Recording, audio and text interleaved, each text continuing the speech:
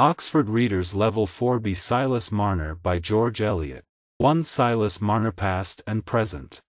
In the early years of the 19th century, strange-looking little men were often seen on the country roads, usually with a heavy bag on their shoulders. They were linen weavers, taking the linen they had woven to the women in the villages. Unlike the strong, healthy country people, they were small and thin, with tired white faces, bent backs and round shoulders. They were often short-sighted too, because they had to look so closely at their work. To the villagers the weavers looked almost foreign, and quite frightening. Where did they come from? Was it the devil who sent them? Who were their parents? How could you trust a man if you didn't know his father or mother? Country people used to be very suspicious of all strangers and travelers. They were also suspicious of clever people, people who could do something they themselves had not learnt to do. That is why the linen weavers, who often moved from towns to live and work in the country, were considered strangers all their lives by their neighbours, and were sometimes very lonely as a result. Silas Marner was one of these weavers. He lived in a small cottage near the village of Raveloe. Every day he worked at his loom in the cottage. The small boys of Raveloe had never heard the sound of a loom before, and sometimes they used to run up to his house to look quickly in at the window. If Silas noticed them, he lifted his short-sighted eyes from the loom to stare at the boys. There was something terrible about his stare, which made the boys run away at once, screaming with fear. The villagers believed that Silas had an almost devilish power, which he could use to harm them if he wanted, and so they were all afraid of him. Raveloe was an important-looking village with a fine old church and a number of large farms. But it was at least an hour away from any other village, and very few strangers visited it, which explains why the villagers' opinions were so out of date. Silas Marner had first come to Raveloe 15 years before as a young man. He and his way of life seemed very strange to the villagers. He worked long hours at his loom and had no friends or visitors from the village or anywhere else. He never talked to his neighbours unless it was necessary for his work, and he never looked at any of the Raveloe girls. Who would want to marry him anyway? The girls laughed to each other. Marry a dead man come to life again with that unhealthy white skin and those insect-like eyes of his? Certainly not. One of the villagers had had a strange experience with Silas. One evening he had discovered the weaver resting on a field gate, his eyes open but unseeing and his body cold and hard like a dead man's. After a few moments Silas appeared to wake up, said good night and walked away. When this was discussed in the village, some people thought that Silas had had a fit. But others, like Mr. Macy the church clerk, refused to accept a medical explanation. No, he isn't ill, that weaver, said old Mr. Macy, shaking his head knowingly. If he had a fit he'd fall down, wouldn't he? I think his soul flies out of his body sometimes, and that's why he looks so strange. He doesn't come to church, does he? And how does he know so much about medicines? You all remember how he made Sally Oates better when the doctor himself could do no more for her. That's the devil's work, believe me. However, the housewives needed Silas to weave their linen, and they could find nothing wrong with his work. The years passed and Raveloe villagers did not change their opinion of the weaver. At the end of 15 years they said exactly the same things about him, but they believed them more strongly. They also said that he had saved up a lot of money since he had come to Raveloe. Silas had come from a large town to the north of Raveloe. Here he had lived a very different life. Because he was one of a large number of weavers, he was not considered strange, and he belonged to an enthusiastic religious group. They met every Sunday at the chapel in Light Street. Once at a chapel meeting Silas had become unconscious and had sat without moving, hearing or seeing for over an hour. This experience made him specially interesting to the rest of the group. We should not call this strange unconsciousness a fit, the minister Mr. Paston told them. No, it's much more than that. In that moment when he is absent from us, our young friend Silas's soul is open to a possible message from God. I believe he has been chosen by God. Silas's best friend at chapel was William Dane, a serious young man who was, some people thought, a little too sure of his own goodness and cleverness. Silas, however, could see no fault in him and trusted his friend completely. They remained good friends when Silas became engaged to a young woman, Sarah, who belonged to the same chapel. In fact, Silas was delighted that Sarah did not mind if William joined them sometimes on their Sunday walks. Strangely, when Silas had his fit at the chapel meeting, William was the only one who disagreed with the minister. To me it looks more like the devil's work than God's, William had said.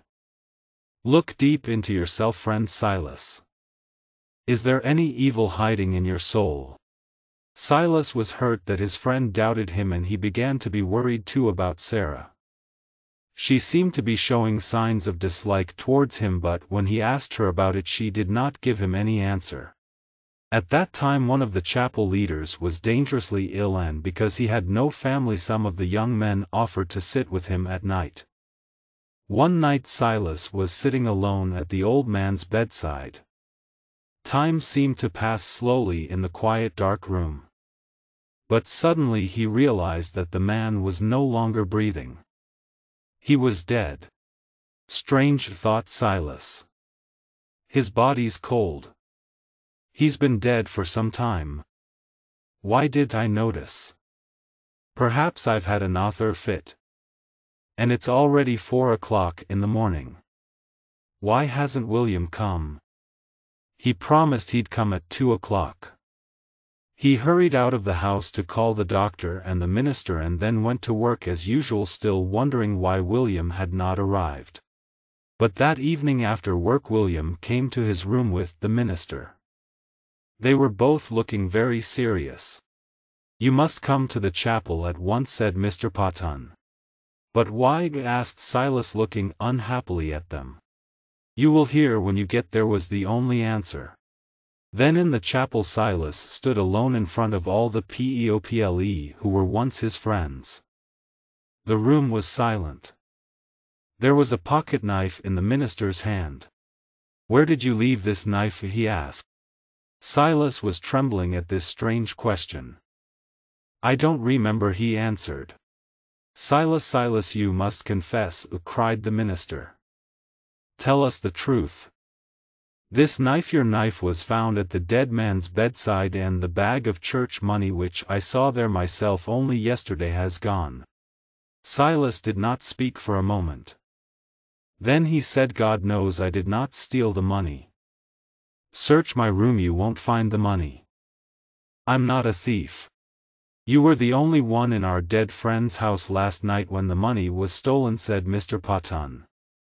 William tells us he was suddenly ill, which prevented him from coming to take your place. We will search your room. And when they went to Silas's room, William found the missing bag, now empty, under Silas's bed. Silas, my friend, cried William, confess your crime to us now. Send the devil away from your soul. Silas turned to the man he had always trusted. William, in the 9 years since we've been friends, have I ever told you a lie? But God will prove the truth. As he looked at William, he suddenly remembered something and reddened. He said in a trembling voice, the knife wasn't in my pocket last night.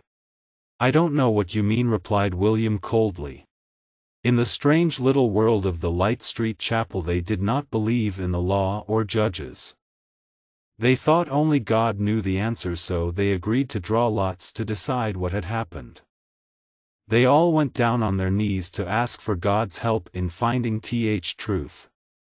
Silas knelt with them, sure that God would prove his honesty. There was silence as the minister took one of the papers out of the covered box. The lots say that Silas Marner has stolen the money, he said. You will leave the chapel, Silas Marner, and you will not be accepted back until you confess your crime."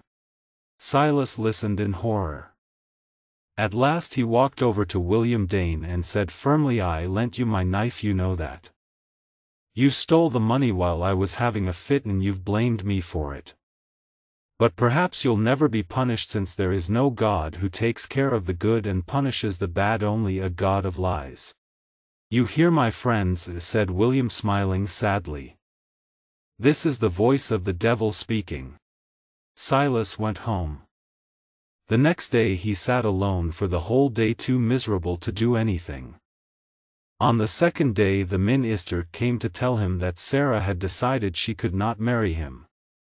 Only a month later Sarah married William Dane, and soon afterwards Silas Marner left the town.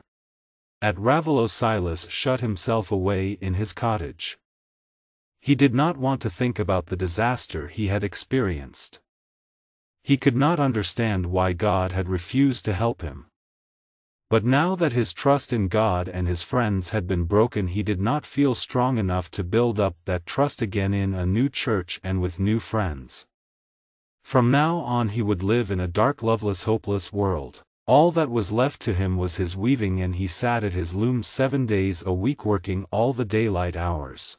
In the town he had earned less and had given much of his money to the chapel for the old, the poor and the sick. But now he began to earn more than ever before, and there was no reason for him to give away any of it. He was often paid for his linen in gold. He discovered that he liked holding the shining coins in his hand and looking at their bright faces. In his childhood, Silas had been taught, by his mother, to make simple medicines from wild flowers and plants.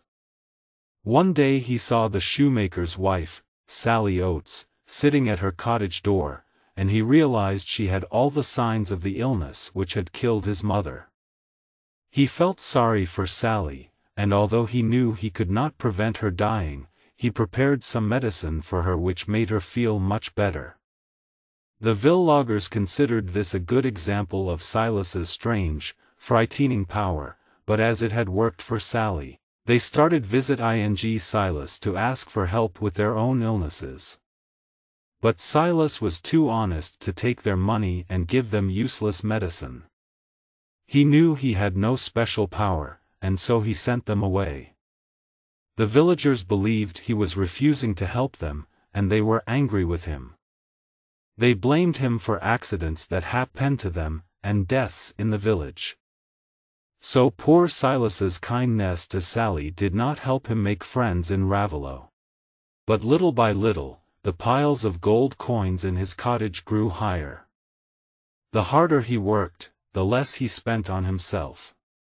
He counted the coins into piles of 10, and wanted to see them grow into a square, and then into a larger square. He was delighted with every new coin, but it made him want another. His gold became a habit, a delight, a reason for living, almost a religion. He began to think the coins were his friends, who made the cottage less lonely for him. But it was only at night, when he had finished his work, that he spent time with them. He kept them in 2 bags, under the floorboards near the loom. Like a thirsty man who needs a drink, he took them out every evening to look at them, feel them, and count them. The coins shone in the firelight, and Silas loved every one of them. When he looked at his loom, he thought fondly of the half-earned gold in the work he was doing, and he looked forward to the years ahead of him, the countless days of weaving and the growing piles of gold. 2 Godfrey and Dunstan Cass. The most important person in Raveloe was Squire Cass, a gentleman farmer who lived with his 3 sons in the handsome red house opposite the church and owned a number of farms outside the village. His wife had died many years before. One dark November evening 15 years after Silas Marner had first arrived in Raveloe, some of the villagers were drinking beer in the public house The Rainbow. Old Mr. Macy, the church clerk, was remembering the squire's wife. She was a wonderful lady, he said, shaking his grey head sadly. Everything was always so pretty and clean at the Red House when she was alive. When she died all those years ago, the poor squire, well, he didn't know what to do. And he's still lonely, believe me. That's why we often see him in here in the evenings. And another thing, if poor Mrs. Cass were alive today, I'm sure she'd be very disappointed with her sons. The squire should make those boys do some work, but instead he lets them stay at home and gives them money to spend on horses or gambling or women. Come, come, Mr. Macy, said the landlord. They're rich young gentlemen after all. You can't expect them to work on the farms like us country people. But you're right about Dunstan Cass. He's a bad one, he is. Always borrowing money and never paying it back. Always gambling, always in trouble. He'll come to a bad end, he will. But the other two are different, said the butcher, a red-faced smiling man. Bob Cass is still only a boy. And Mr. Godfrey the eldest, well, I don't believe he'll be like his brother Dunstan. Just look at him. He's got an open, honest face. And he's going to inherit the squire's money and all the land. And what's more, he's going to marry Miss Nancy Lammeter. When she moves into the Red House as Mrs. Godfrey Cass, she'll make life more comfortable for all the Casses. She'll save the squire money too. The Lammeters have the best of everything in their house, but they're very careful with their money. The farrier, a small man with a sharp face, always enjoyed disagreeing with the butcher. Mr. Godfrey marry Miss Nancy, he laughed. That's what you think. Haven't you noticed how Miss Nancy has changed towards Godfrey since last year? You remember he was away from home for days and days. Nobody knows what he was doing, but Godfrey hasn't been the same since then. Miss Nancy isn't stupid, she won't marry a man she can't trust. The landlord always tried to prevent his customers from arguing. What you all say is very true. But let's hope that Mr. Godfrey doesn't lose his chance of marrying Miss Nancy. Meanwhile, at the Red House, Godfrey Cass was waiting for his brother in the sitting room with a very worried expression on his handsome face.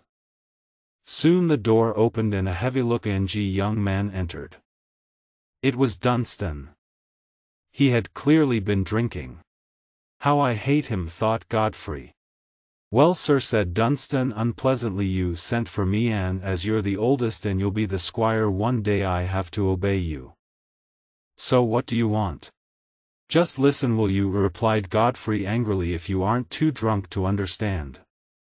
You must pay me back the money I lent you last month. You know I got it from Fowler of Church Farm. He owed the money to the squire and asked me to give it to him. Now the squire is angry with Fowler for not paying, and I've got to give the money back.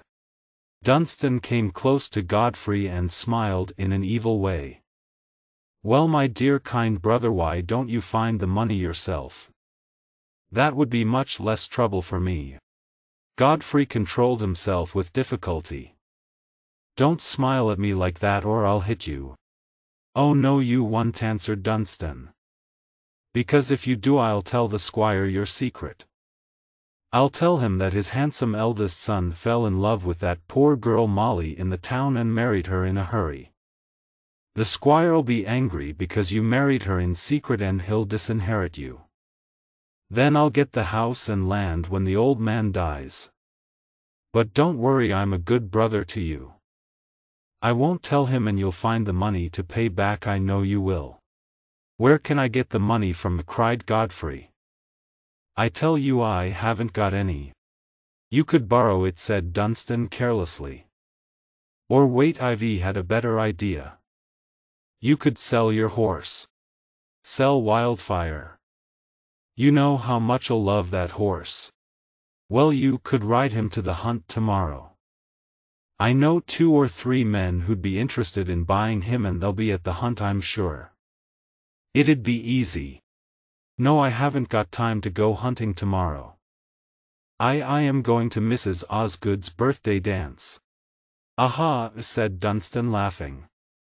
And perhaps you'll see sweet Miss Nancy there, and you'll dance with her and you'll talk of love.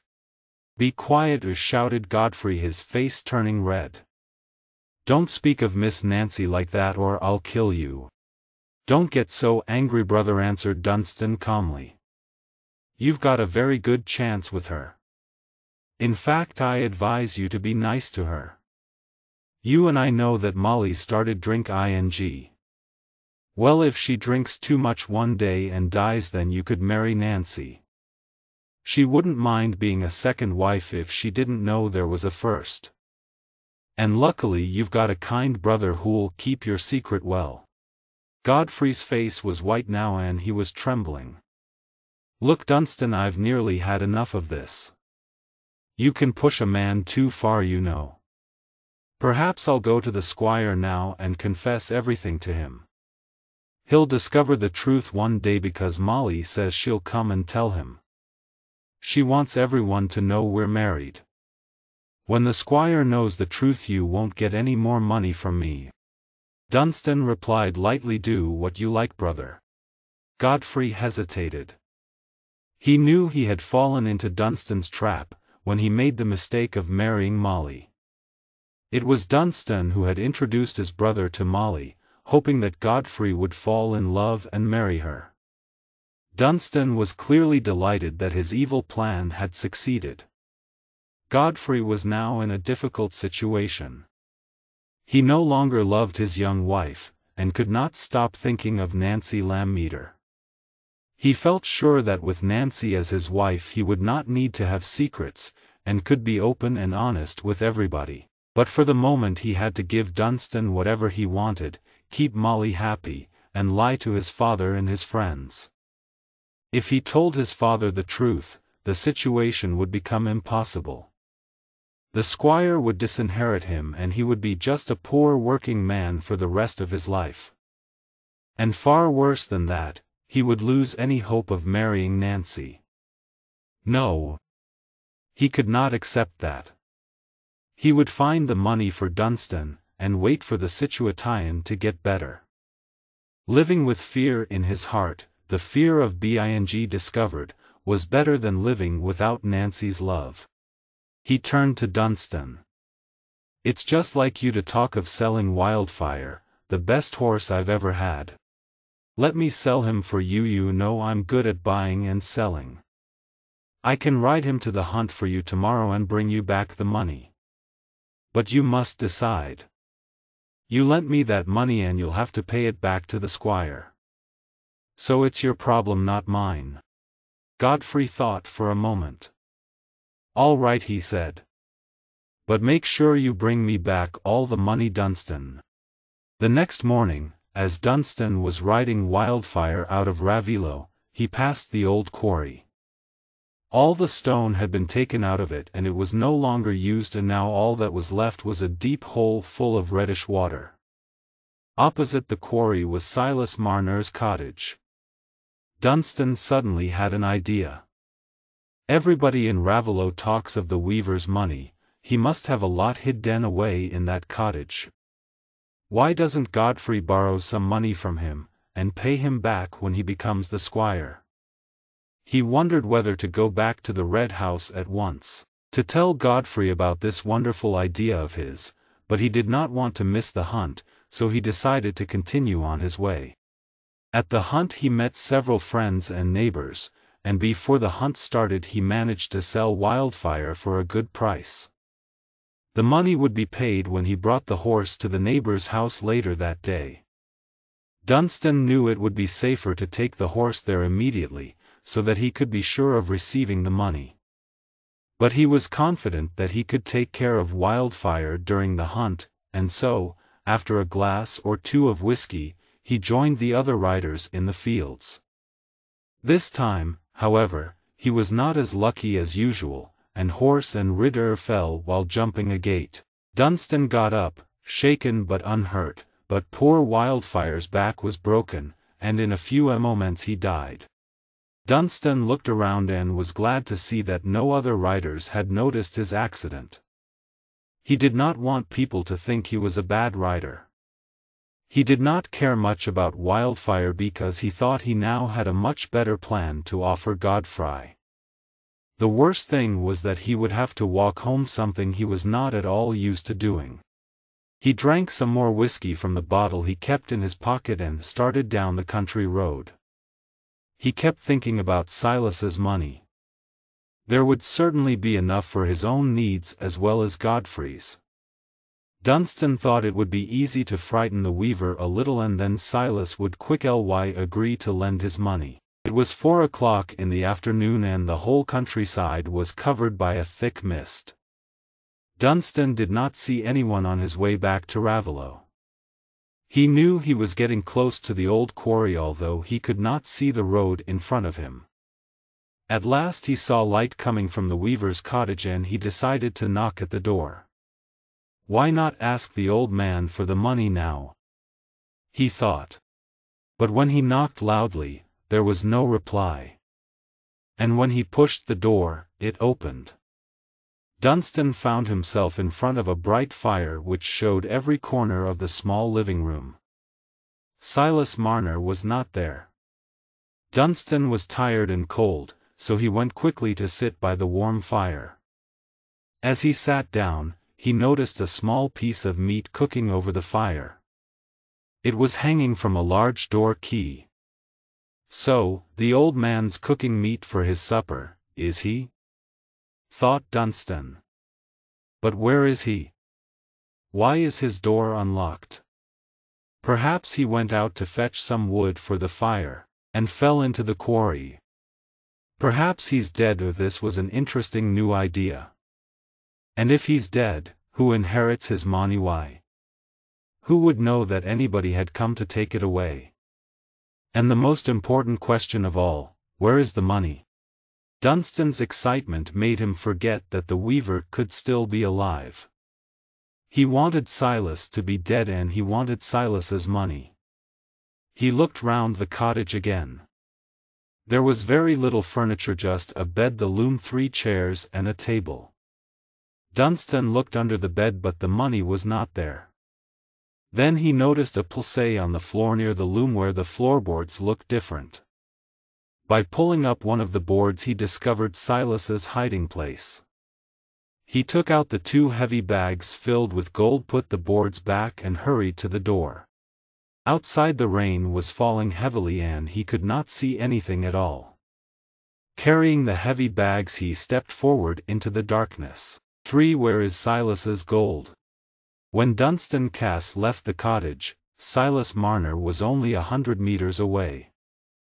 He was walking home from the village, where he had gone to buy what he needed for his next day's work. His legs were tired, but he felt almost happy. He was looking forward to supper time, when he would bring out his gold. Tonight he had an extra reason to hurry home. He was going to eat hot meat, which was unusual for him. And it would cost him nothing, because someone had given him a piece of meat as a present.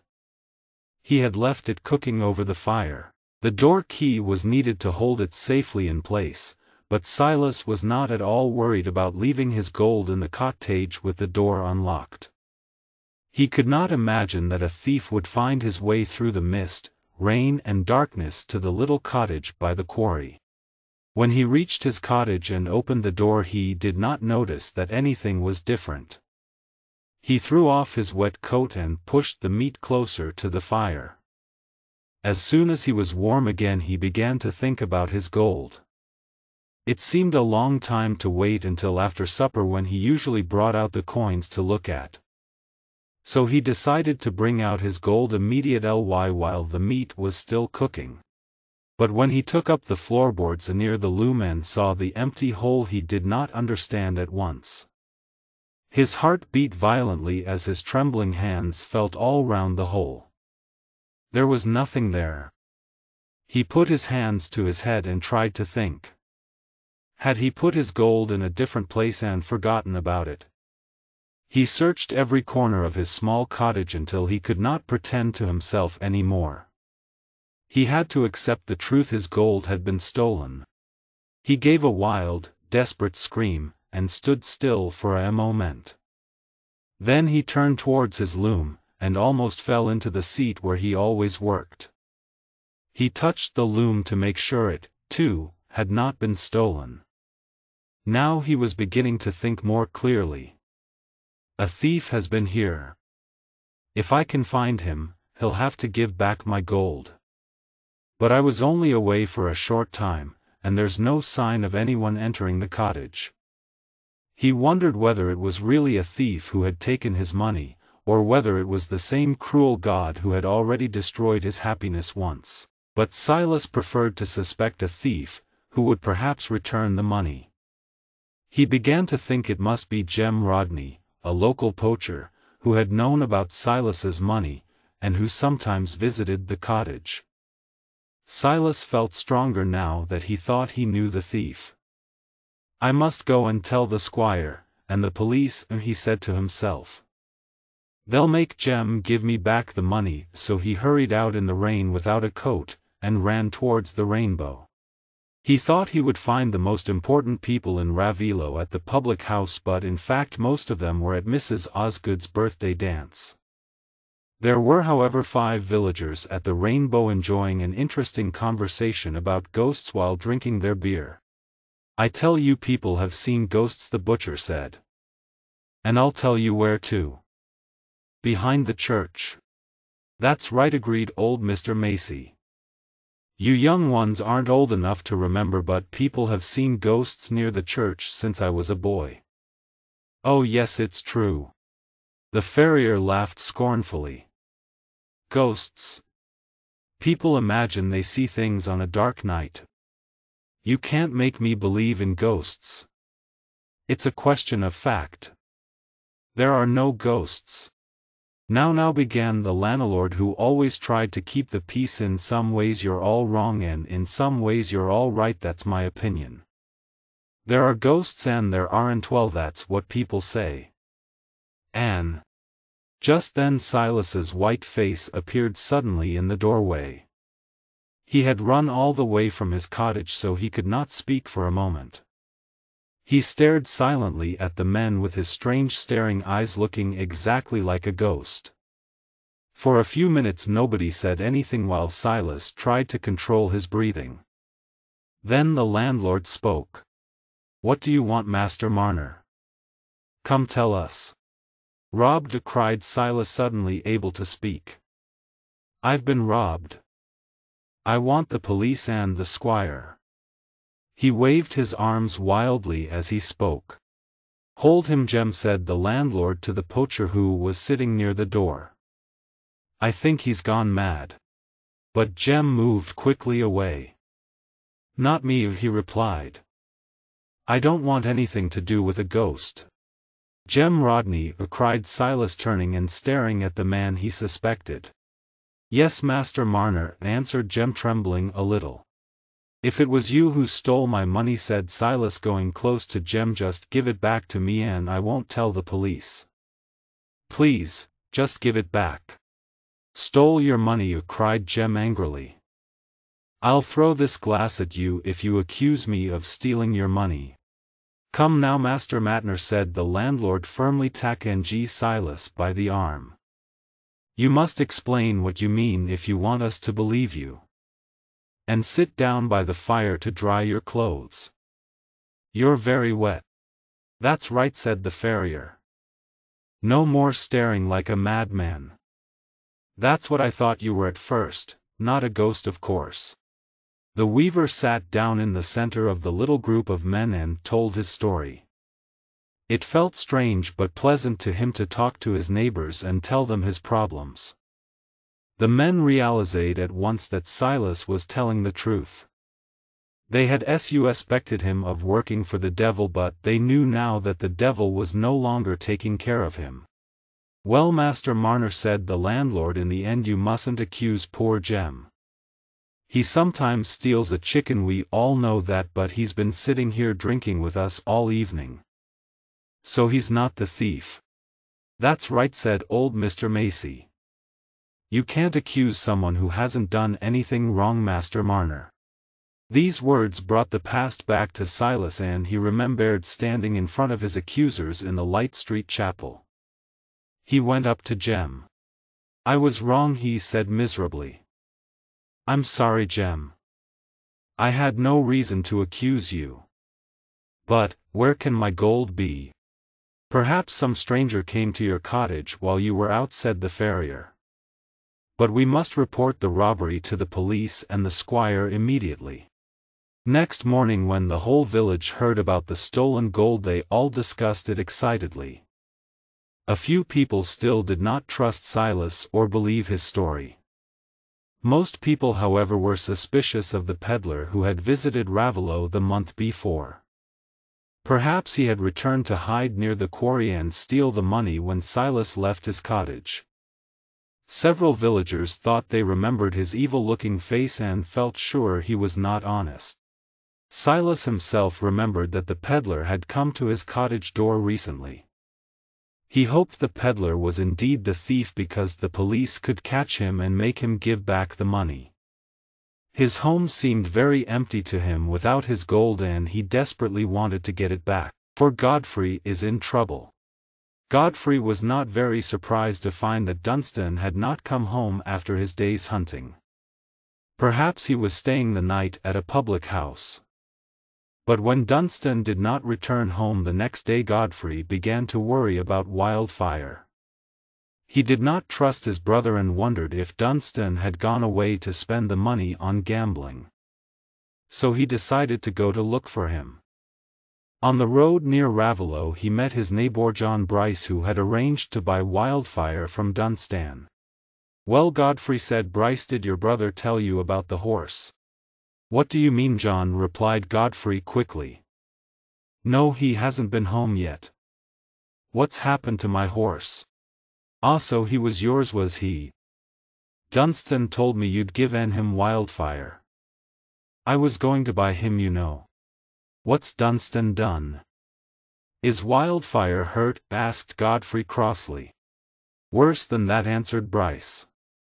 "I'm afraid your horse is dead. We've only just found him. Your brother rode him to the hunt and the horse fell at a gate and broke his back." "So you haven't seen Dunstan since yesterday?" "No, and he'd better not come home now," replied Godfrey angrily. "How stupid I was to trust him with my horse. But where can Dunstan be? I suppose he wasn't hurt because we didn't find him near the horse." Said Godfrey bitterly. "Oh, he'll be all right. He'll never be hurt, he only ever hurts other people. We'll hear of him soon enough, don't worry." Bryce said goodbye and rode away. Godfrey rode slowly back into Raveloe, thinking about what he would very soon have to do.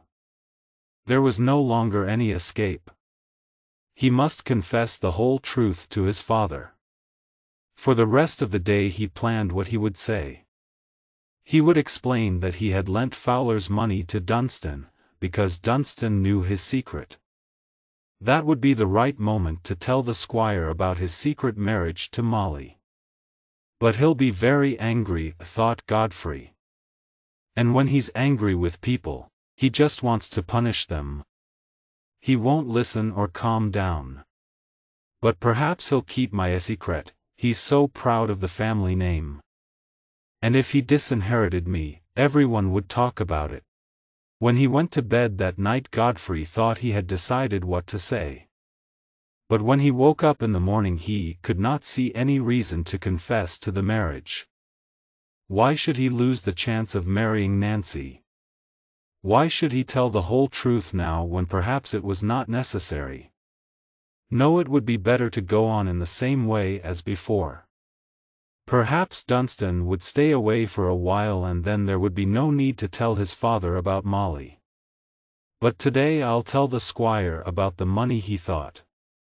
He'll have to know about that. Godfrey was already in the dining room when his father arrived for breakfast. The squire sat down at the head of the table and ordered the servant to bring him some beer. "Haven't you had breakfast yet, Godfrey?" he asked. "Yes, I have, sir," replied Godfrey, "but I was waiting to speak to you." "Well, you young people have plenty of time," answered the squire. "We older ones have to do all the work." Godfrey looked straight at his father. "Sir," he said bravely, "I must tell you something very unfortunate has happened to Wildfire." "What? Has he broken a leg? I thought you could ride better than that." "Well, you can't expect me to pay for a new horse. I'm very short of money at the moment. And I'm angry with Fowler, he still hasn't paid me what he owes me. If he doesn't pay today he'll go to prison." The squire's face was red and he banged angrily on the table as he spoke. "It's worse than breaking a leg," continued Godfrey miserably. "Wildfire's dead. But I don't want you to buy me another horse. I just feel sorry I can't pay you. You see, sir, the truth is I'm very sorry. Fowler did pay the money.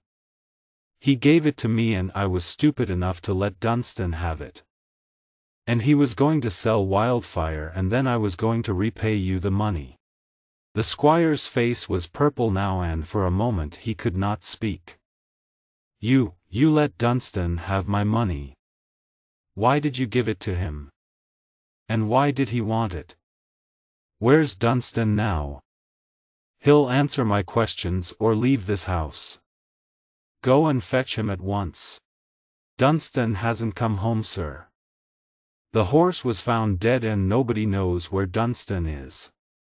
Well, why did you let him have my money? Answer me," said the squire, staring angrily at Godfrey. "Well, sir, I don't know," replied Godfrey, hesitating. He was not good at lying and was not prepared for his father's questions.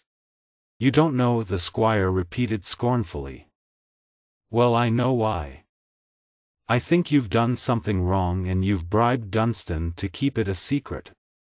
"That's it, isn't it?" The squire had made a very clever guess and Godfrey's heart banged in sudden alarm. He was not ready to confess everything yet. "Well, sir," he said, trying to speak carelessly, "it was just a little business between Dunstan and me. You wouldn't be interested in it, you know. How old are you now?" 26, asked the squire angrily. "Old enough to look after your money and mine too. I've been much too generous to you boys, but I'm going to be harder on you all from now on. You've got a weak character, Godfrey, like your poor mother. I think you need a wife who knows what she wants because you can't decide anything by yourself. When you were thinking of marrying Nancy Lammeter, I agreed, didn't I? Have you asked her or not? She hasn't refused to marry you, has she?" "No, I haven't asked her," said Godfrey, feeling very hot and uncomfortable, "but I don't think she'll accept me." "Don't be stupid, Godfrey," said the squire with a scornful laugh. "Any woman would want to marry into our family. Do you want to marry her?" "There's no other woman I want to marry," said Godfrey, avoiding his father's eyes. "Well, then let me speak to her father for you, since you aren't brave enough to do it yourself. She's a pretty girl and intelligent." "No, sir, please don't say anything at the moment," said Godfrey quickly. "I must ask her myself." "Well, ask her then. When you marry her you'll have to forget about horses and so on. It'll be good for you to do some serious work. You should get married soon." "Please don't try to hurry things, sir," begged Godfrey. "I'll do what I like," said the squire firmly.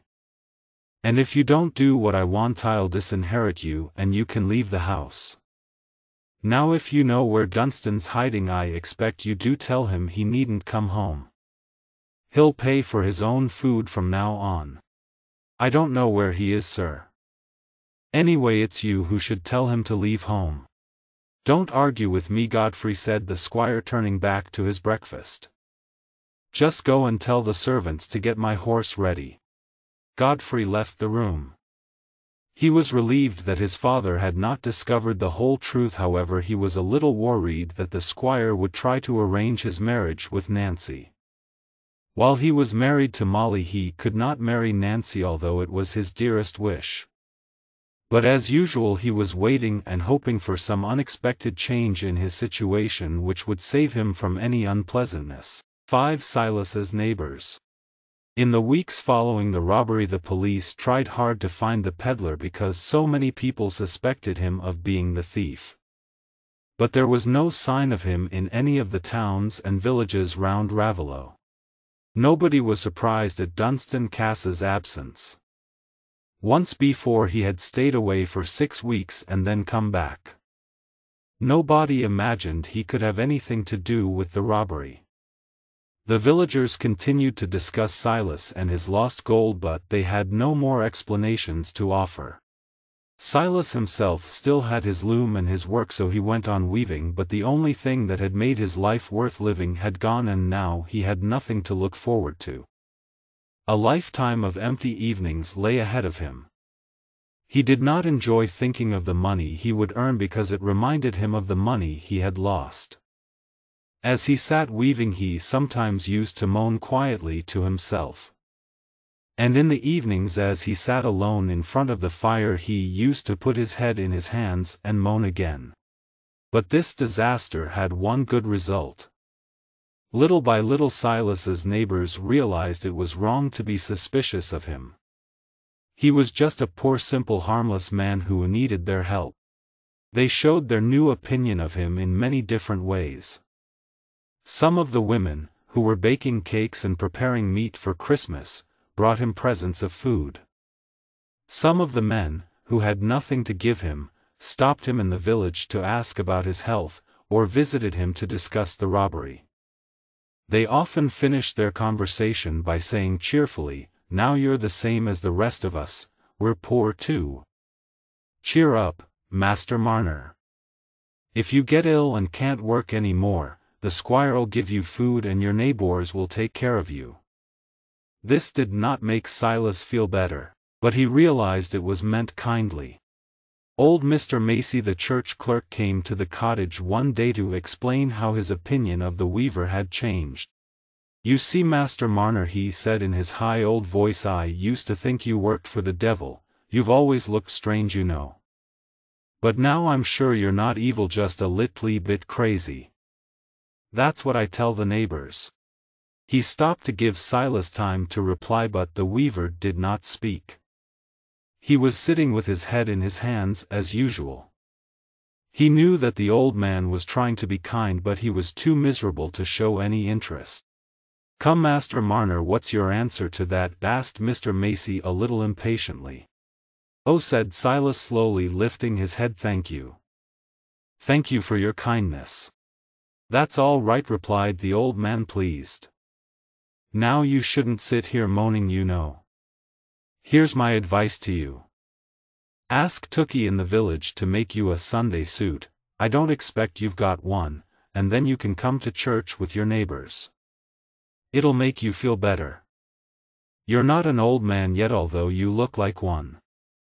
How old were you when you came here first?" 25. "I don't remember," answered Silas, shaking his head.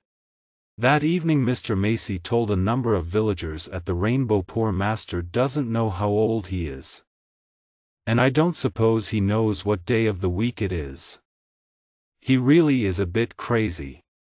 Another villager, Dolly Winthrop, was also worried about Silas's absence from church. She was a large, fresh-faced woman with a sweet, patient smile, who was always busy from early morning until late at night, and who went to church herself every Sunday.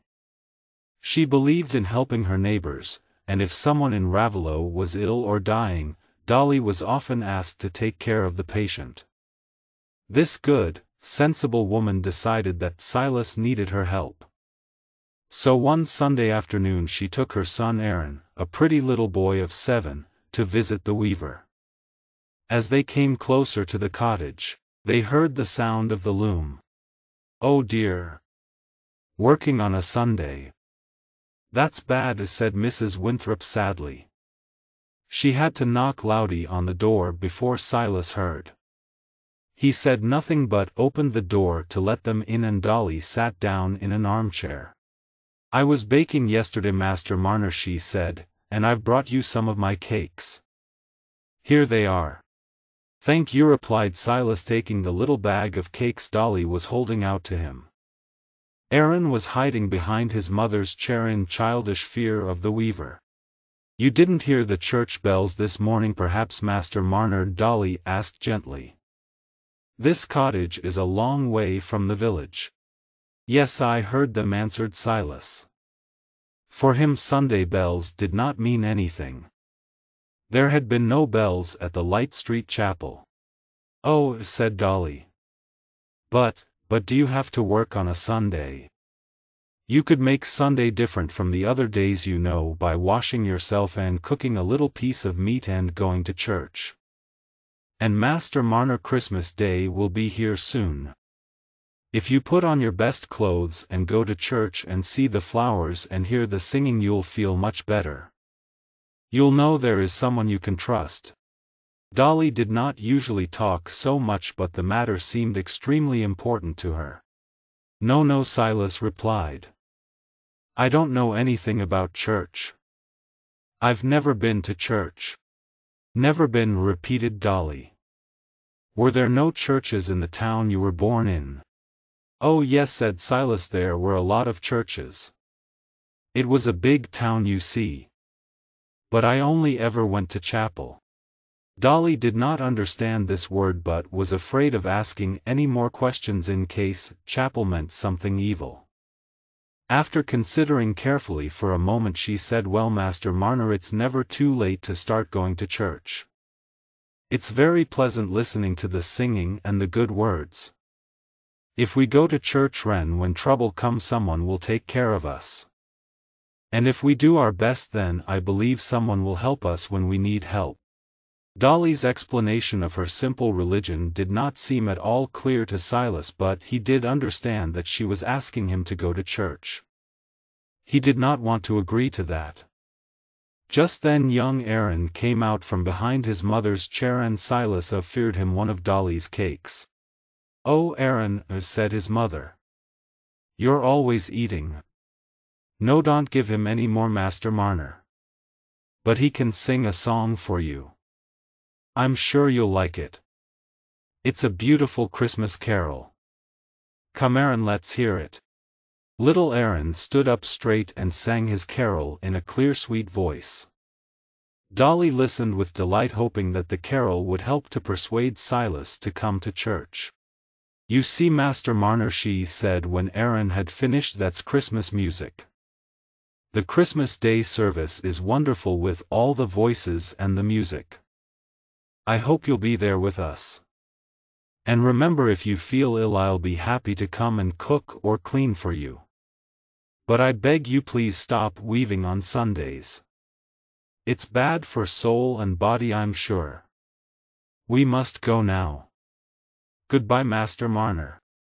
"Thank you and goodbye," said Silas as he opened the door for them. He could not help feeling relieved when she had gone.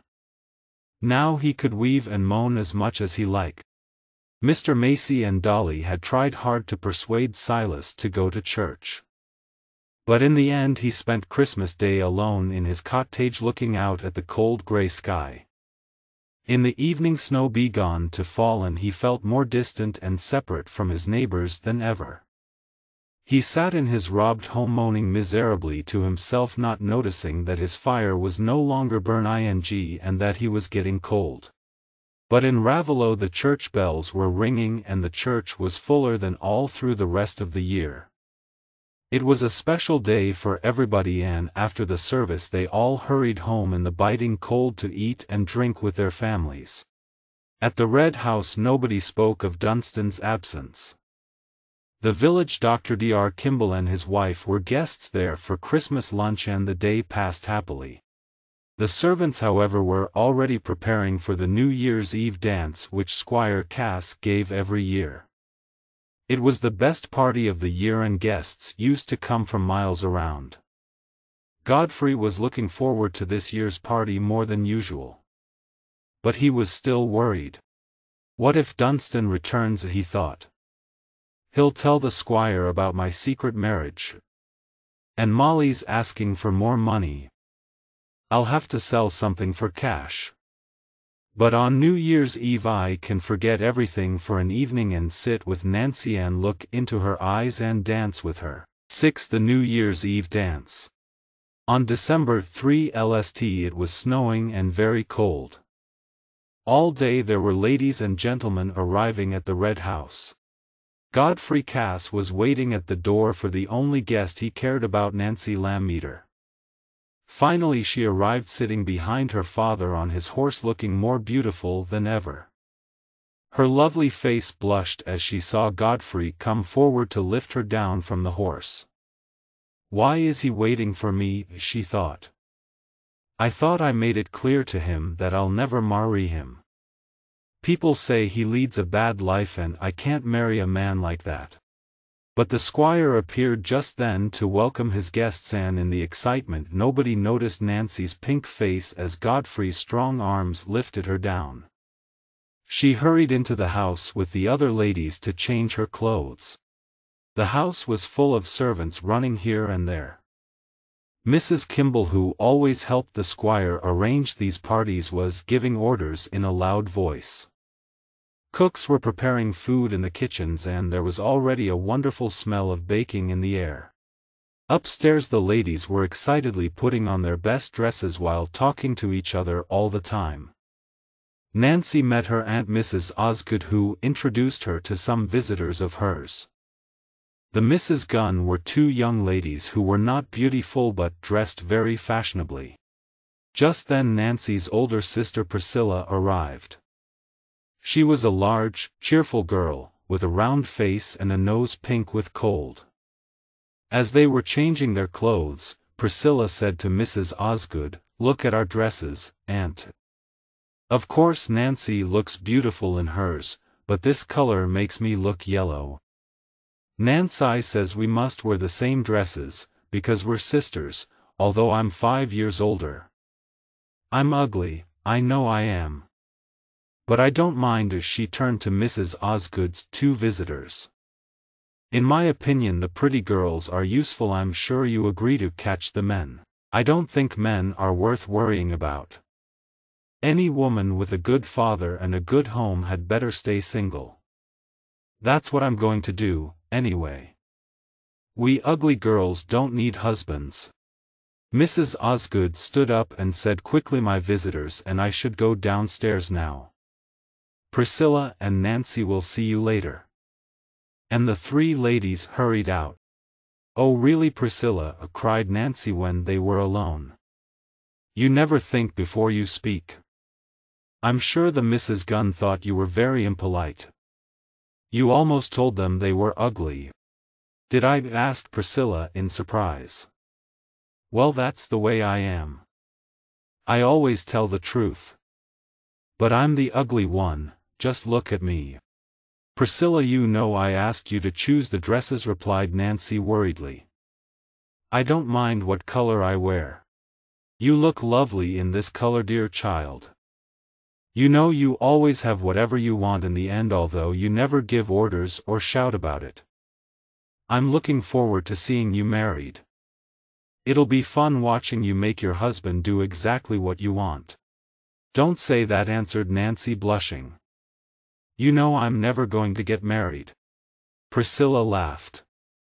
"I'm the one who'll stay single. And if you don't like Godfrey Cass, well, there are plenty of other young men. Come, let's go downstairs now." Although Priscilla was right in saying she was not good-looking, she was very popular among her neighbors because she was so cheerful and sensible. And Nancy was not only considered to be the most beautiful girl in and around Raveloe but also one of the most intelligent. Seats at the dining table had been kept for the Lammeter sisters. Priscilla was taken to sit between her father and the squire. Nancy felt herself blushing again as Godfrey Cass came to lead her to a seat between himself and the vicar, Mr. Crackenthorpe. She knew that if she married Godfrey she would one day be the most important woman in Raveloe, the squire's wife, but she repeated firmly to herself that she could not marry a man of bad character. As she sat down, the vicar, who was always polite to ladies, said with a smile, "Ah, Miss Nancy, you're looking lovely this evening. Isn't she, Godfrey?" Godfrey made no reply and avoided looking at Nancy. There was too much he wanted to say to her. But the squire, who always enjoyed his parties and was feeling extremely cheerful, was rather impatient with his son. He thought he had better speak if Godfrey was too shy to do it himself. "That's right," the squire said loudly. "When I look at Miss Nancy here, I think she's more beautiful than any girl I've ever seen." While they were eating and drinking, people around the table were listening with interest to the squire's words. "Perhaps Godfrey will marry Nancy after all," the vicar's wife whispered to Mrs. Osgood. Mr. Lammeter's back was very straight as he looked across the table at his daughter. He was a serious, careful gentleman who considered the Lammeters a better family than the Casses. He had already decided that Godfrey must change his way of life before Nancy could possibly marry him. Just then Dr. Kimball called across the table, "Miss Nancy, will you save a dance for me?" "Come, come," Kimball said, "the squire, let the young ones enjoy themselves. My son Godfrey'll be angry if you take Miss Nancy away. I expect he's asked her for the first dance already. Haven't you, Godfrey?" Godfrey was feeling very uncomfortable by now. Turning to Nancy, he said as lightly as possible, "I haven't asked her yet, but I hope she'll agree if nobody's asked her." "No, I haven't accepted anyone else," replied Nancy quietly with a blush. "So will you please have the first dance with me?" asked Godfrey, beginning to feel better. She had not refused him. "I will," answered Nancy coldly. She was still sure she would not marry him, but she wanted to remain polite. "Ah, well, you're a lucky man," Godfrey said. Dr. Kimball with a laugh. "I think I can hear the music starting now." The guests got up from the table in pairs and small groups to move into the large hall where the dancing was about to start. The small village band was already playing as the squire led the vicar's wife to the end of the hall to start the dance. They were followed by Godfrey and Nancy and the other ladies and gentlemen. As the dance went on, Godfrey felt happier and happier. Holding Nancy in his arms, he forgot all his problems. Suddenly, the squire's heavy foot stood on part of Nancy's dress and some of the material was pulled away at the waist. Nancy asked Godfrey to take her to a quieter place where she could repair the damage. He took her to a small room near the hall, hoping they would have a few private moments together. But Nancy sat down on the chair furthest away from him and said coldly, "Thank you, sir. You needn't stay. I'm very sorry about taking you away from the dance." "It's not very kind of you," said Godfrey, moving close to her, "to be sorry you've danced with me." "I didn't mean that," replied Nancy, blushing prettily. "Gentlemen have so many things to enjoy. I'm sure one dance can't matter very much. You know that isn't true. You know one dance with you means more to me than anything else in the world." Nancy was a little surprised. Godfrey had not said anything like this to her for a long time. She replied firmly, "I'm afraid I can't believe you, Mr. Godfrey.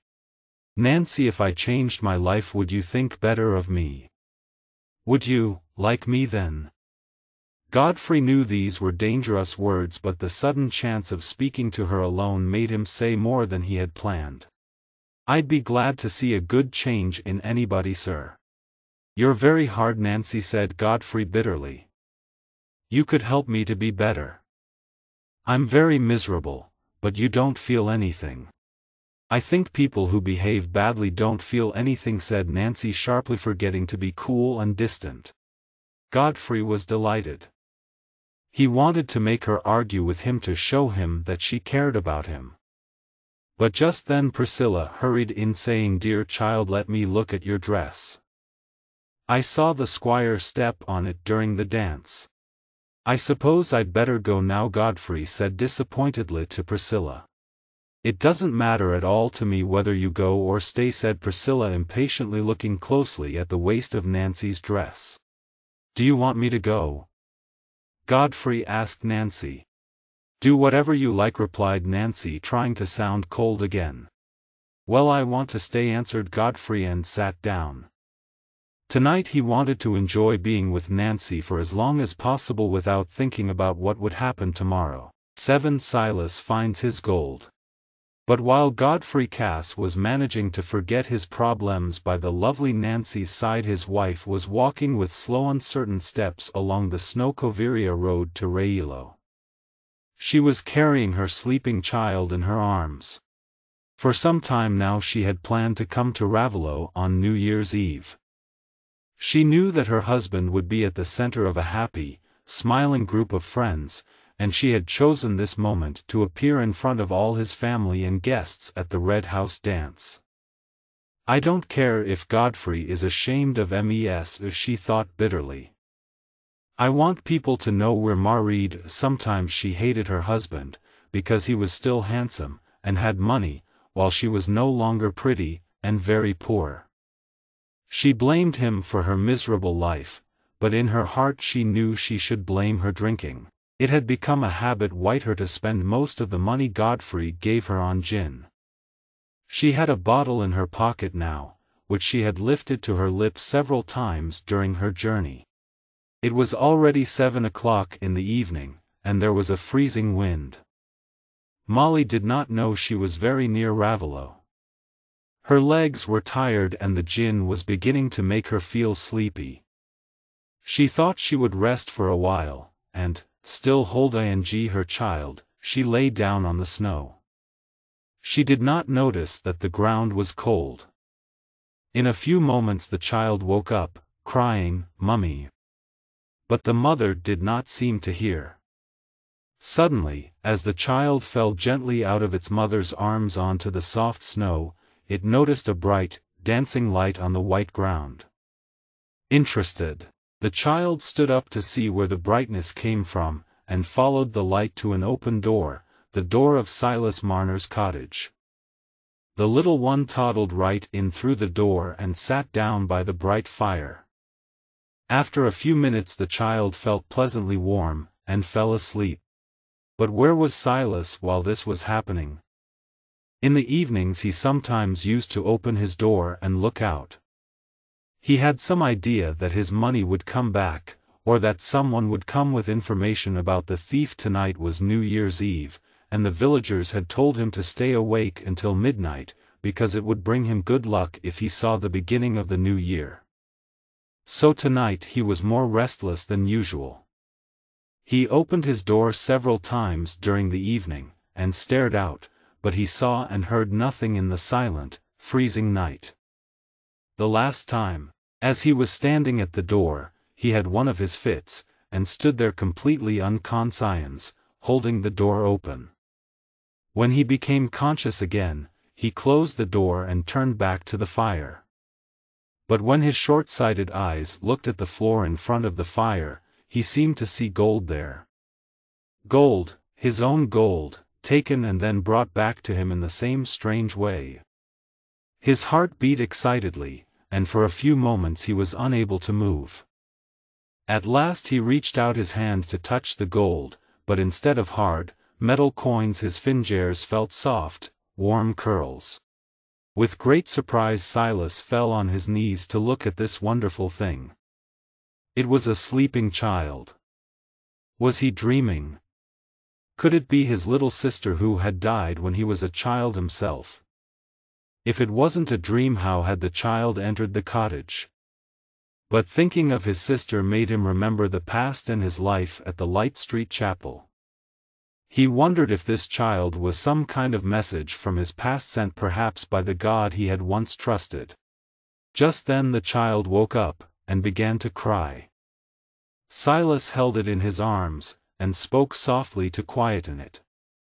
He remembered that he had made some porridge earlier, and gave a little to the child to eat. She stopped crying, and lifted her blue eyes with a smile to Silas's face as she ate. But then she pulled at her wet shoes, trying to take them off, and Silas suddenly realized she had come to the cottage through the snow. So he picked her up and went to the door. As he opened it and went out into the dark, the child cried "Mummy" and reached forward, almost jumping out of his arms. A few steps away, Silas found a young woman's body, half covered with snow. At the red house everybody was enjoying the party. Some people were still eating while others were dancing or playing cards. Godfrey was looking forward to his next dance with Nancy. He was watching her dreamily across the room when suddenly he saw something that made his lips go white and his whole body tremble. It was his own child carried in Silas Marner's arms. The weaver had come straight into the hall where the dancing was going on. Several people turned to look at the strange figure in the doorway. The squire could not understand why Silas had come in uninvited. He stood up and asked angrily, "Marner, what are you doing here?" "I've come for the doctor," replied Silas hurriedly. "There's a woman dead, I think, near my cottage." Godfrey had one great fear at that moment, that the woman was not dead. If she were his wife and she were dead, he would be free to marry Nancy. While the squire was calling for Dr. Kimball, the ladies came closer to look at the pretty child. "Whose child is it?" one of them asked. "I don't know," replied Godfrey wildly. "Some poor woman, she's been found in the snow, I think." "You'd better leave the poor child here with us then, Master Marner," offered Mrs. Kimball kindly. "No, I can't let it go," said Silas unexpectedly. "It's come to me, I don't know where from, I want to keep it." "Well," said Mrs. Kimball, surprised. "A single man like you take care of a child? Well." But the little one was holding on to Silas and smiling up at him confidently. Dr. Kimball hurried into the hall. "Where is this poor woman?" "Near the old quarry." "Someone had better fetch Dolly Winthrop. I'll need her to help me." "I'll go," cried Godfrey. He wanted to get away before anyone noticed his white face and shaking hands, and he needed time to think. He ran out into the night. When he and Dolly arrived at the quarry, the doctor had moved the woman into Silas's cottage and Godfrey had to wait outside.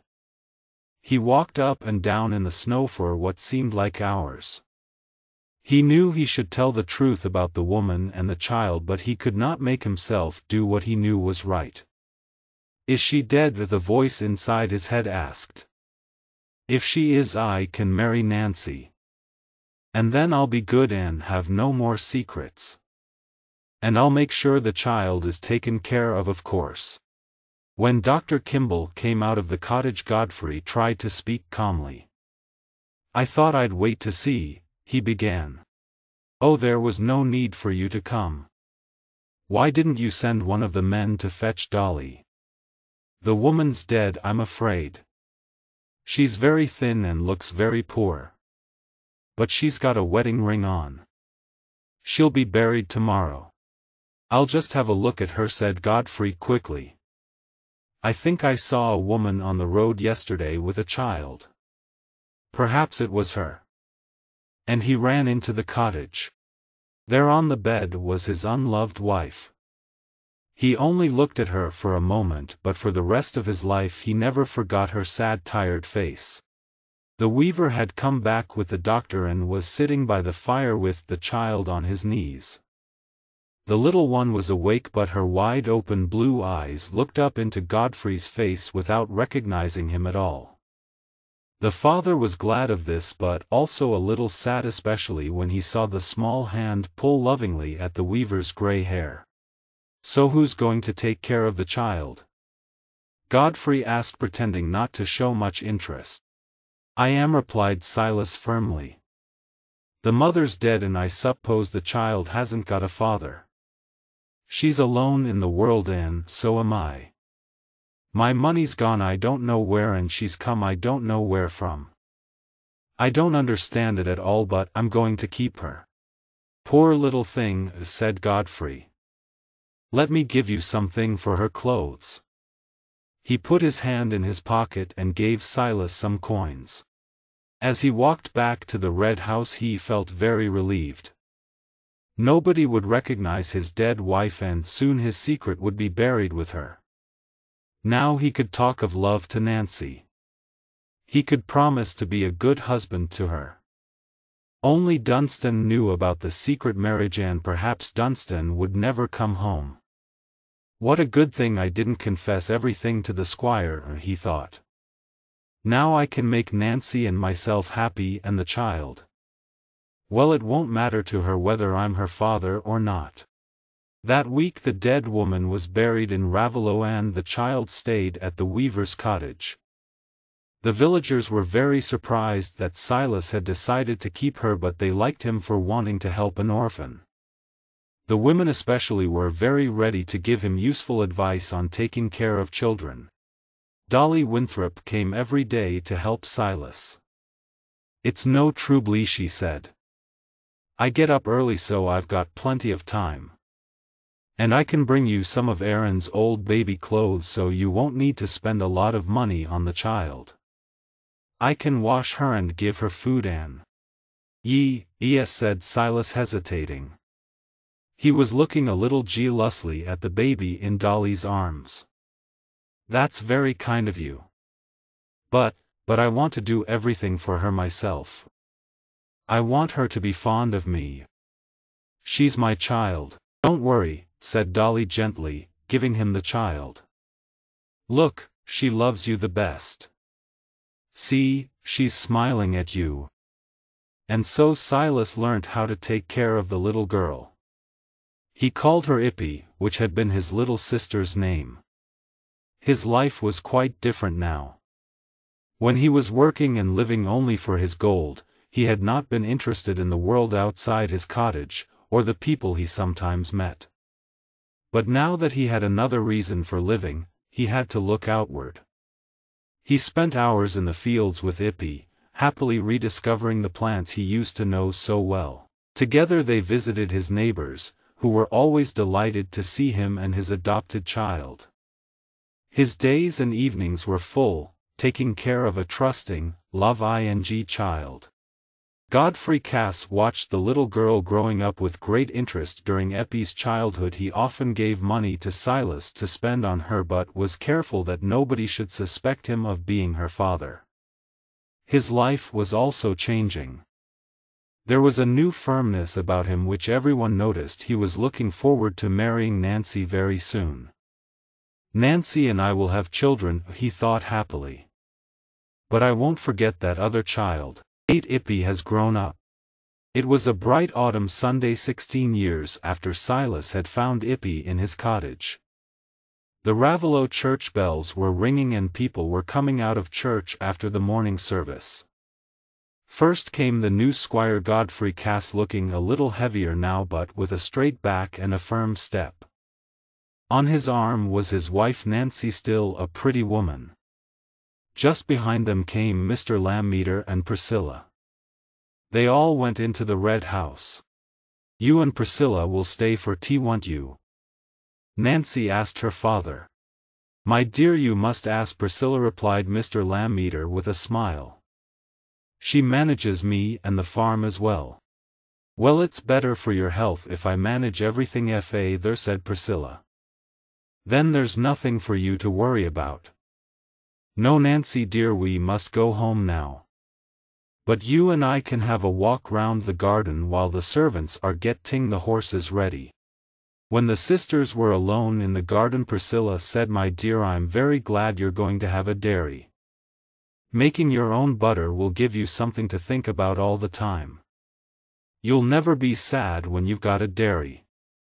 And she put her arm through her sister's. "Dear Priscilla," said Nancy gratefully. "I'm only ever sad when Godfrey is. I could be happy if he could accept our life as it is. But it's more difficult for a man." "Men," cried Priscilla impatiently. "They're always wanting something new. Never happy with what they've got. I'm glad I was too ugly to get married. I'm much happier with there." "Oh, Priscilla," said Nancy. "Don't be angry with Godfrey, he's a very good husband. But of course he's disappointed that we haven't had children, he wanted them so much. Well, father is waiting for me, I'd better go now. Goodbye, my dear." And the sisters kissed goodbye when Priscilla and her father had left. Godfrey said, "Nancy, I think I'll just go and look at some of the fields we're draining near the old quarry. You'll be back by tea time, dear?" "Oh yes, I'll be back in an hour." This was a habit of Godfrey's on Sunday afternoons. He enjoyed walking round the fields that belonged to him now. So Nancy often had a quiet hour at about this time which she spent reading or sometimes just thinking. She remembered all the little things that had happened to her, especially during her marriage in the last 15 years. The great sadness of her married life had been the death of her only baby. Like most women, she had looked forward to becoming a mother very much. But when the baby died soon after it was born, she made herself accept the fact. She did not allow herself to think about it or to wish for anything different. Godfrey, however, had been terribly disappointed, especially when it seemed likely that Nancy could have no more children. Nancy's religion was extremely important to her.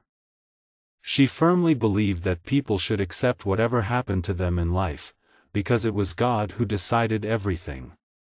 But she understood how difficult it was for Godfrey to accept that their marriage would be childless. Was I right, she wondered for the 100th time, to refuse him, when he said we should adopt a child? I believe that if God hasn't given us a child, it's because God doesn't want us to have one. I'm sure I'm right. But poor Godfrey. It's worse for him than for me. I've got him, and the house, and now the dairy to think about. But although he's always good to me, I know he's unhappy. He wants children so much. From the first moment Godfrey had spoken of adopting a child, he had mentioned Eppie's name. She had always been the child he wanted to adopt.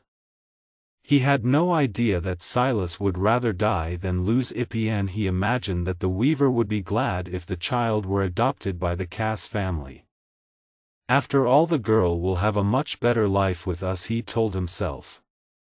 I can't be really happy if we don't have a child. And I can never tell Nancy the truth about Eppie. I'm afraid she'll hate me for it.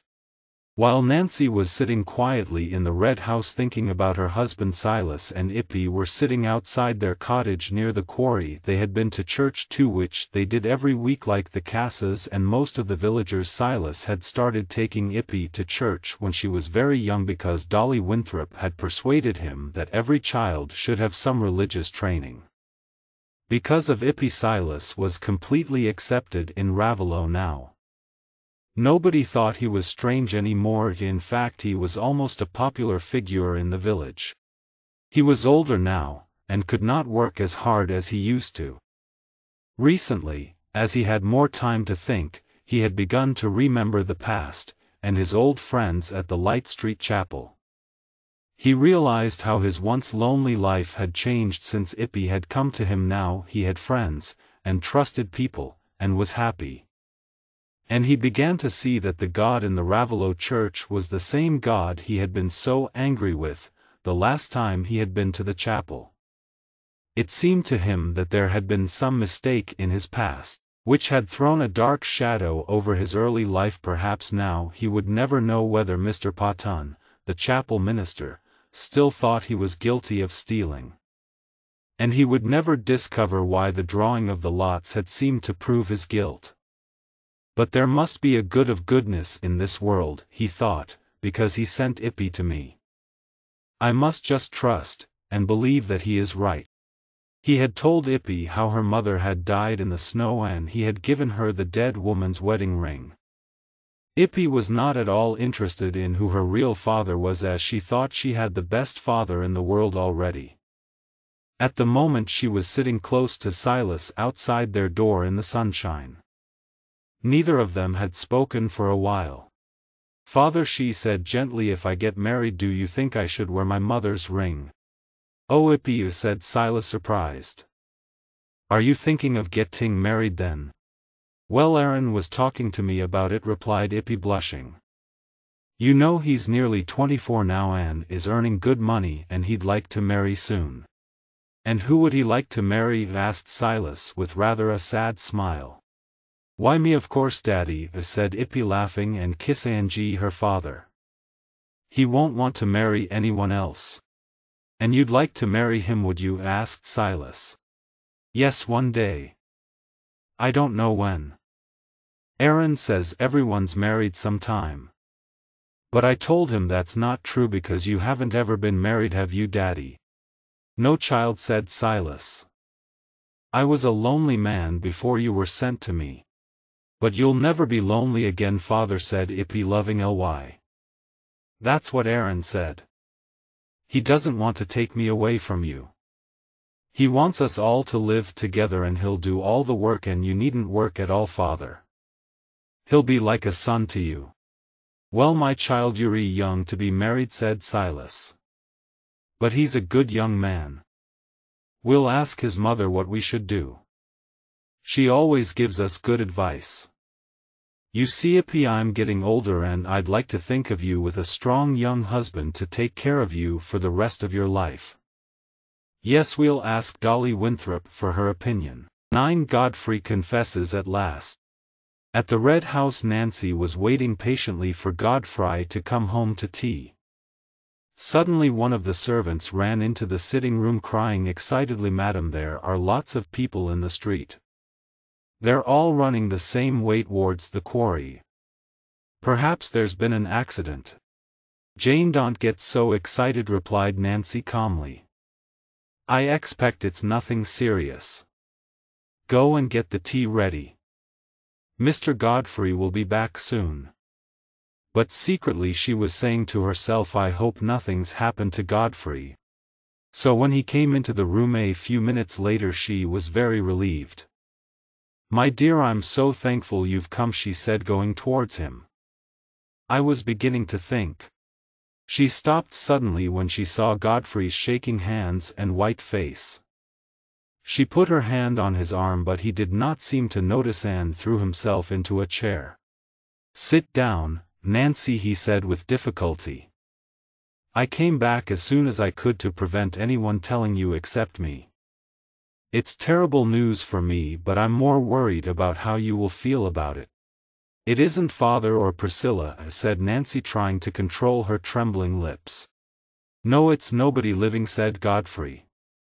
"It's Dunstan, my brother, who left home 16 years ago and never came back. We found him, found his body, all that's left of it, in the old quarry." Nancy felt calmer now. That was not terrible news. "You know, the men have been draining our fields near the quarry. Well, as a result, the quarry has suddenly gone dry, and we found him lying at the bottom. We know it's him because he's wearing his watch and his rings." Godfrey paused. It was not easy to say what came next. "Do you think he drowned himself?" asked Nancy, wondering why her husband was so shaken by the death of a brother he had never loved. "No, he fell in," replied Godfrey in a low voice. "Dunstan was the man who robbed Silas Marner. The bags of gold were found with his body." "Oh, Godfrey, I am sorry," said Nancy. She understood how ashamed her husband must be. The Cassas were so proud of their family name. "I had to tell you. I couldn't keep it from you," Godfrey continued, and then stopped looking at the ground for 2 long minutes.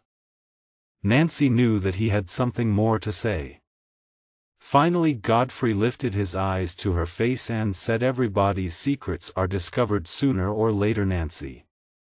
I've lived with a secret ever since I married you, but I'm going to confess it now. I don't want you to discover it from someone else or hear about it when I'm dead. I was weak and hesitating when I was younger. I'm going to be firm with myself now." Nancy could not speak. She stared at her husband in horror. What secret could he possibly have from her? "Nancy," said Godfrey slowly, "when I married you I hid something from you. I was wrong not to tell you. That woman Silas Marner found dead in the snow, Eppie's mother, that poor woman, was my wife. Eppie is my child." He paused, looking worriedly at Nancy. But she sat quite still, although her face looked rather white. Perhaps you won't be able to love me any more, he said, his voice trembling a little. She was silent. I was wrong, I know I was wrong to marry Molly and then to keep it a secret. But I loved you, Nancy, I only ever wanted to marry you. Still Nancy was silent, looking down at her hands.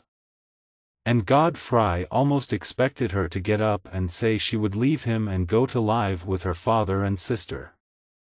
She was so religious and so firm in her ideas of right and wrong. But at last she lifted her eyes to his and spoke. She did not sound angry, but only sad. Oh Godfrey, why didn't you tell me this long ago? I didn't know Eppie was yours, and so I refused to adopt her. Of course I'd accept your child into our home. But, oh, Godfrey, how sad to think we've spent all these years with no children.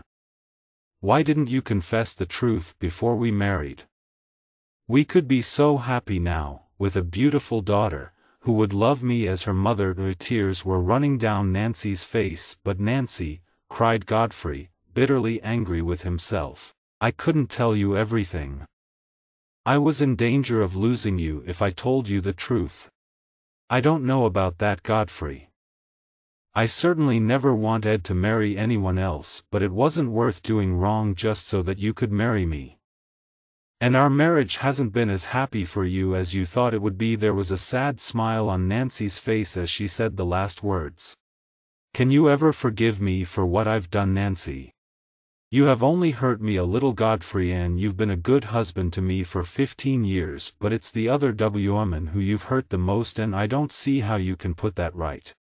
But we can take Eppie into our home now, said Godfrey. It'll be different now that she's grown up, said Nancy, shaking her head sadly. It'll be more difficult for her to get used to us. But it's our duty to take care of your child, and I'll ask God to make her love me.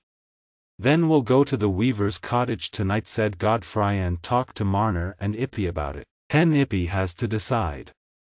That evening Silas was resting in his chair near the fire after the excitement of the day. Eppie was sitting close to him, holding both his hands, and on the table was Silas's lost gold. He had put the coins in piles as he used to. You see, that's all I ever did in the long evenings before you came to me, he was telling Eppie, just count my gold. I was only half alive in those days. What a good thing the money was taken away from me.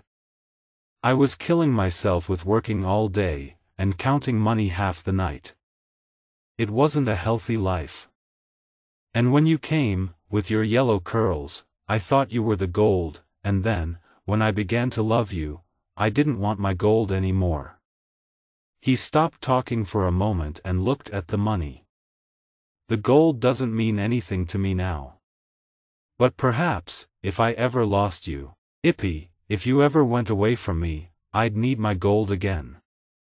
I'd feel lonely then, and I'd think God had forgotten me, and perhaps I'd go back to my bad old habits. There were tears in Eppie's beautiful eyes, but she did not have time to answer Silas, as just then there was a knock on the door. When she opened it, Mr. and Mrs. Godfrey Cass came in. Good evening, my dear, said Nancy, taking Eppie's hand gently. We're sorry to come so late. Well, Marner, said Godfrey as he and Nancy sat down, I'm glad you've got your money back, and I'm very sorry it was one of my family who stole it from you. Whatever I can do for you I will to repay what I owe you, and I owe you a lot, Marner. Silas was always uncomfortable with important people like the young squire. You don't owe me anything, sir. You've already been very kind to me. And that money on the table is more than most working people can save in their whole life. Eppie and I don't need very much. Godfrey was impatient to explain why they had come. Yes, you've done well these last 16 years, Marner, taking care of Eppie here. She looks pretty and healthy but not very strong. Don't you think she should be a lady, not a working woman? Now Mrs. Cass and I, have no children, and we'd like to adopt a daughter to live with us in our beautiful home and enjoy all the good things we're used to. In fact, we'd like to have Eppie. I'm sure you'd be glad to see her become a lady, and of course we'd make sure you have everything you need. And Eppie will come to see you very often, I expect." Godfrey did not find it easy to say what he felt, and as a result his words were not chosen sensitively. Silas was hurt and afraid. His whole body trembled as he said quietly to Eppie, "After a moment, I won't stand in your way, my child. Thank Mr. and Mrs. Cass. It's very kind of them." Eppie stepped forward. She was blushing but held her head high. "Thank you, sir and madam. But I can't leave my father. And I don't want to be a lady, thank you." She went back to Silas's chair and put an arm round his neck, brushing the tears from her eyes. Godfrey was extremely annoyed. He wanted to do what he thought was his duty. And adopting Eppie would make him feel much less guilty about his past. "But Eppie, you must agree," he cried. "You are my daughter. Marner. Eppie's my own child. Her mother was my wife." Eppie's face went white.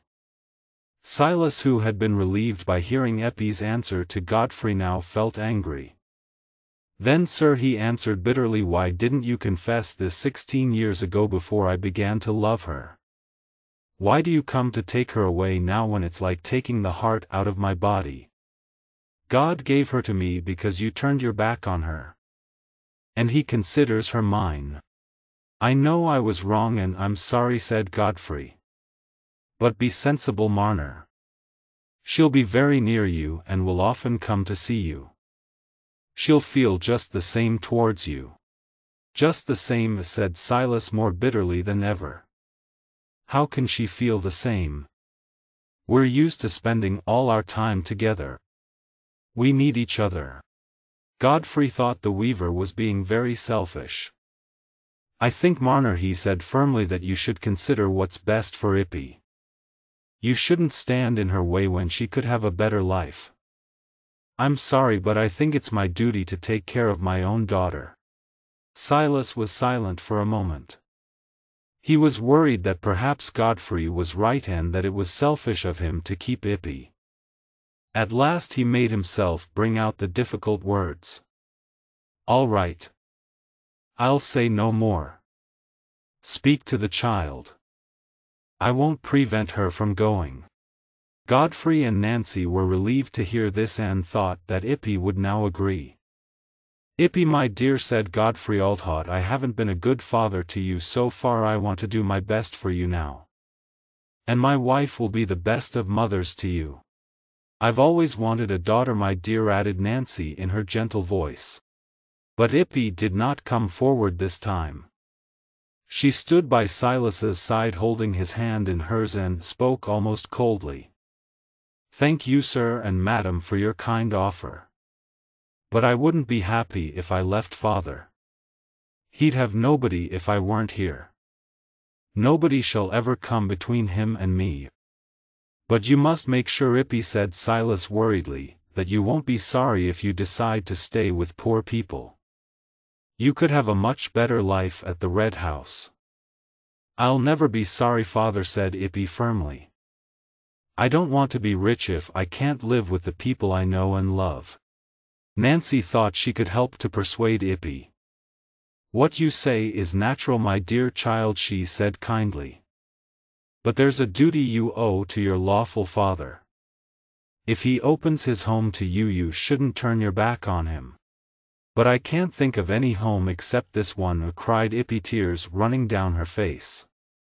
"I've only ever known one father. And I've promised to marry a working man who'll live with us and help me take care of father." Godfrey looked at Nancy. "Let's go," he said to her bitterly in a low voice. "We won't talk of this any more," said Nancy, getting up.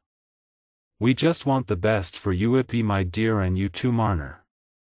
Good night." Nancy and Godfrey left the cottage and walked home in the moonlight. When they reached home, Godfrey dropped into a chair. Nancy stood near him, waiting for him to speak. After a few moments he looked up at her and took her hand. "That's ended," he said sadly. She kissed him and then said, "Yes, I'm afraid we can't hope to adopt her if she doesn't want to come to us." "No," said Godfrey, "it's too late now. I made mistakes in the past and I can't put them right. I wanted to be childless once, Nancy, and now I'll always be childless." He thought for a moment and then spoke in a softer voice.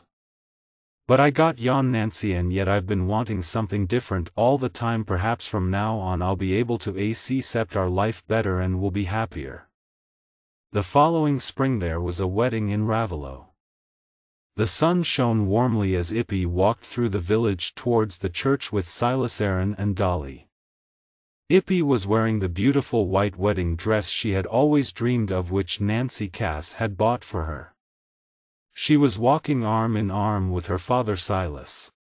"I promise nothing will change when I'm married, father," she whispered to him as they entered the church. "You know I'll never leave you." There was quite a crowd of villagers outside the church to see the wedding. Just then Miss Priscilla Lammeter and her father drove into the village. "Look, father," cried Priscilla. "How lucky! We're in time to see the weaver's daughter getting married. Doesn't she look lovely? I'm sorry Nancy couldn't find a pretty little orphan girl like that to take care of."